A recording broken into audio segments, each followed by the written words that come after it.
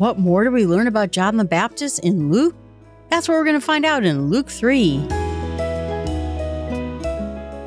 We saw the beautiful Christmas story inside of Luke. What a good writer he is. I think that's one of the most amazing things too, is how good he is at writing. He just captures that whole night. For all times, when people look at the gospel of Christmas, they always think of Luke. Mark is quick. Matthew is prophecy and has the Magi, which is also a nice addition. But Luke just has it all. So right now it says that we're in the 15th year of Tiberius Caesar. So Caesar Augustus, he's gone. Tiberius is his adopted son. Pontius Pilate is now the governor of Judea, and Herod the Tetrarch of Galilee is in charge of the area. And Philip is the Tetrarch of other regions outside of the area. But basically, the surviving sons, because Herod was known to kill a child or two of his own, were ruling in that area. But they weren't allowed, like Herod was, to be called king of the Jews. I get the idea from reading about it. Two of his sons ended up getting exiled by the Romans. One of them got sent to France, which doesn't sound like a bad exile, to be honest. But they didn't do a very good job. And what we have now is the high priesthood of Anais and Caiaphas. Everyone believes that Anais was Caiaphas' son. And so they both were ruling together in the Sanhedrin. So they're going to be part of that 77. He's going to be the chief priest. And it said that the word of God came to John, son of Zechariah, in the wilderness. And that's when he went out into the region to the Jordan River. It's beautiful there. I'd go to the Jordan River and proclaim a baptism of repentance for forgiving of sins, as it was written in the book of the words of Isaiah the prophet. And the very last scriptures would have been in that Malachi, Ezra, Joel, Nehemiah. Nehemiah is probably the latest book that comes close, and that was about 420 BC, if we think that Jesus was born somewhere around 4 BC. So they believe, there's the Old Testament and the New Testament, and then there's this 400-ish year gap. What I came to realize in reading the other Gospels and the commentaries is John the Baptist, he's the last of the Old Testament. He is still an Old Testament prophet. People waited for Elijah to come back and announce the Messiah to everybody. This is what John the Baptist is doing. And it wasn't Elijah coming back himself, but the spirit of Elijah, the kind of prophet Elijah was, that's who John was. And so it said when the word of God came to him, he went out into the region of the Jordan. His parents were very old. And so while Mary is still alive with Jesus, his parents were much older. They most likely were not among us anymore. But you know what? They were the people, Zechariah and Elizabeth, from the proper family that could give John this proper education of what the word of God meant. And also we can gather from this history piece and what we'll know from the other parts of the Bible. Tiberius Caesar was known for his cruelty. Augustus had his cruelties for sure, but he was considered to be among the best of the Roman leaders.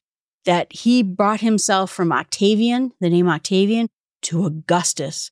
He was going to be a level up. He was going to be august and sage and wise. And there was something called the Pax Romana, that he was bringing peace to the whole world. Not really the whole world, but he was bringing peace to his empire because he was such a wise leader. Sadly, Tiberius was not that same kind of guy. Pontius Pilate also seems to have some dedication. You don't get to be governor by being just a horrible leader, but you also don't get sent to the backwaters of Israel by being that great either. But he was known for massacres of Jewish people as well. But he did have a sense of law, and we see that when we see the end of each Gospels and we hear from Pilate talking to Jesus. And then again, the Herod's children, which was Herod, Philip, and Lysanias. Not as good as their father as well, but just as cruel and petty as he was in almost every way. So John comes out saying, the voice of the one crying in the wilderness, prepare the way of the Lord, make straight his path. That's what we do for kings. We make their path straight. If this was a king that was visiting our countryside, We would take the rocks out of the road. We would widen the road. We'd smooth it out. We are going to make everything easy for the king to come here. It says that every valley should be filled and the mountains and hills made low, and every crooked part shall become straight, and every rough place shall be made level. We're going to go to every extent possible to make our way for the Lord as easy as possible, so that it says, quote, all flesh shall see the salvation of God. Obviously, they don't flatten the mountains, but you get the idea. We're going to do everything we can to prepare for this coming Lord Jesus. We have more words in Luke, which is nice. He says that he told the crowds that came out to be baptized by him. So he must have had quite a following. And I mentioned in the other Gospels, his following lasted for some 200 years after his death. He had people following him. As all good prophets of Israel, people listened to him. And he told people the truth. But he said, brood of vipers, who warned you to flee from the wrath to come? He's talking to the crowd. And whenever we see that brood of vipers, we know he's meaning the Pharisees. He knows that he had visitors, crowds of people that were both people earnestly trying to come to him for baptism. But, there were some of those guys in the back of the area going, look what he's doing. Look what he's doing. And he mentions it right here. These are messages we're going to hear from Jesus. Because who are you to come to flee? Bear fruits, keeping with repentance. Jesus is going to talk a lot about bearing fruits. Don't say to yourselves, and I like this the last time we heard it too, well, we have Abraham as our father. We're going to rest on our laurels of our gene pool, of our family history, and saying we have God on our side because Abraham is our father. And he says, you know what? God can take all these stones, Jordan is a river, so it's going to have lots of stones, and raise them up to be more children of Abraham. He wants children of Abraham. He can create them anytime he wants. You're not special because of your father, because of Abraham being in your lineage. And then he says, the axe is laid at the root. We got more of this description in Matthew, because any tree that doesn't have good fruit, we're going to hear this a lot again, is going to be chopped down and thrown into the fire. When you have the axe laid at the root, the time has come.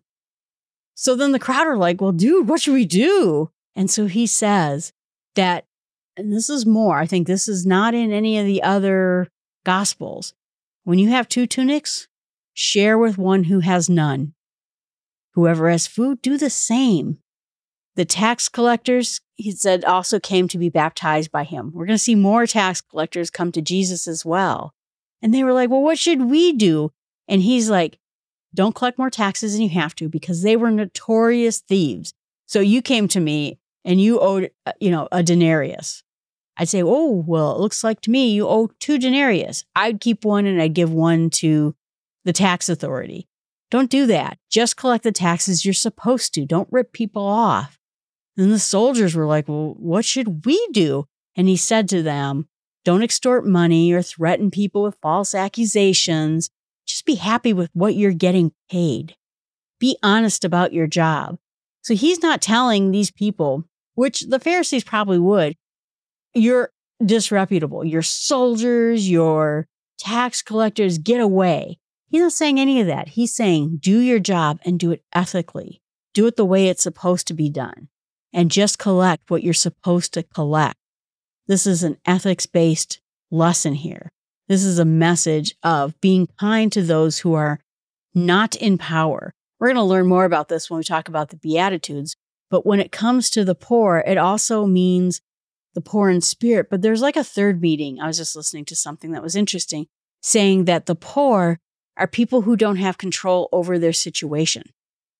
So the poor can also be in someone who's trapped. They don't have representation. They don't have any power to do anything about their lives. In this case, it's not just the crowd who's poor, but in some ways, these people who are considered to be outside of civilization, they're poor too, because no one will talk to them. No one will represent them because they're considered to be outcasts. So then it said that they were questioning in their hearts with John. and wondered if he might be the Christ. Maybe John's the Messiah. And John kept saying, look, I'm going to baptize you with water, and there's someone who's coming who's better than I am, and he will baptize you with the Holy Spirit and fire. But here we go again, the winnowing fork. That's what we're going to stick into hay, I think, and then separate out the wheat from the chaff, is right at hand. And the threshing floor, that's where we're going to separate the wheat and the chaff. It's right here. And he's going to gather the wheat into the barn, but the chaff, the leftover stuff, the stuff that's not worth it, is going to be thrown into the unquenchable fire. This is coming at hand. So I'm not the Messiah. He's coming soon. And so many people, he preached to the good news. There it is, the gospel to the people. But Herod the Tetrarch, that's going to be Herod Antipas, had been reproved by him. So John said mean things to him because he took his brother's wife. And all the evil things it said that Herod did, because Herod was an evil person. So John told him the truth about this, about all the evil things he had done. And so then eventually he gets locked up in prison. And it's a little less majestic here, but it says when all the people were baptized and Jesus had been baptized and was praying, the heavens opened. We saw this in Matthew. The Holy Spirit descended on him in bodily form like a dove, not in exactly as a dove. And a voice came from heaven. You are my beloved Son, with whom I am well pleased. We generally agree that nobody heard this except for Jesus, because we saw how afraid they were when they did hear it for real in the Transfiguration. Then we get to some of the genealogy of Jesus, and I'm not going to read it all. Obviously, hopefully you're reading along with me, but we can see that this one's a little bit different than the one we saw in Matthew. It says that Jesus began about the age of 30. So we suspect this is somewhere in the 26, 27 AD realm. Being the son, it says, of Joseph, not his real son, but this one is going backwards in time. We saw how the Matthew genealogy went forward in time because, again, we're fulfilling prophecy. He goes a little bit backward. He goes a little bit backwards, and he goes back and say he's the son of Heli, the son of Mattat, the son of Levi. I'm not going to read them all. And he keeps going back and back. But then we start seeing names we know like Amos and Nahum. So these are people we have heard of, and we'll see when we get to the Old Testament. Simeon, who is the son of Judah, who was the son of Joseph, who we will get to as well. David, who was the son of Jesse. Boaz, these are all people we're going to get to, and we know about them.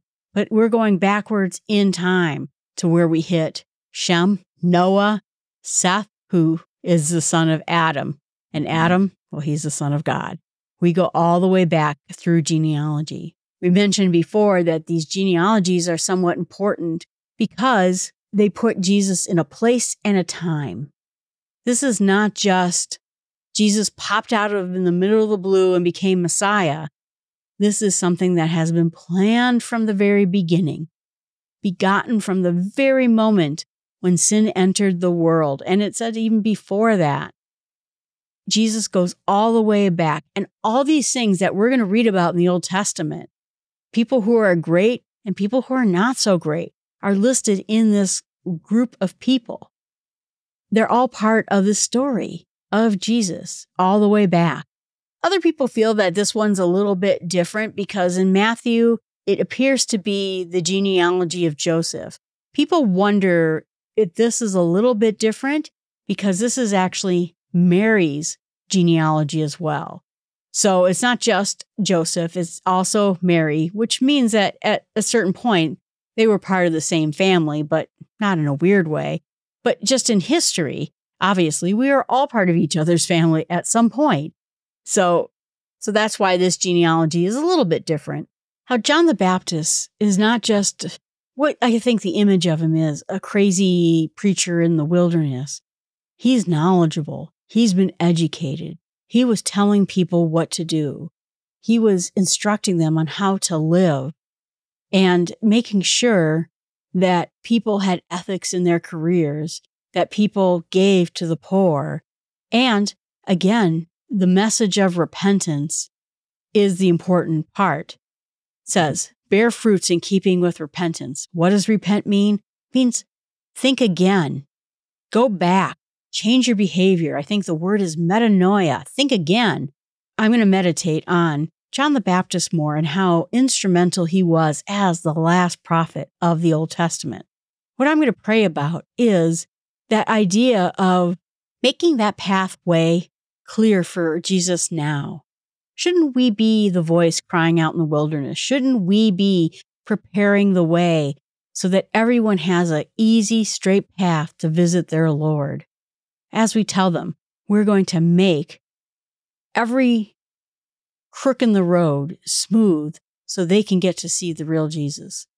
And what I'm going to share with others is that concept of Jesus being a man in history, not just someone who came up and was a surprise, not someone who shockingly turned the Bible into a different direction, but instead, from the very beginning, the plan of Jesus was in place through all these people, good and bad, famous and not famous, women and men. The path was in play for this day where Jesus was going to confront the structures of power in his time and to be the redemption of us all when it comes to the price we need to pay for sin. All right, everyone, thanks so much. I appreciate you listening. Please remember, thebibleinsmallsteps.com is the website for this podcast. And if you're looking to listen to any of the podcasts, you missed them, if you know of someone who might want to listen to this podcast but doesn't have a podcast app, all the podcast articles are there in order. And you can listen to them and go through them and listen to them right on the website. You don't even need a podcast app. I'm also on YouTube, and the links are in the show notes. So whatever way you want to listen, I hope that you can listen, and I hope that you're studying along. I haven't said this in a while, and I hope you listen in any way you want to.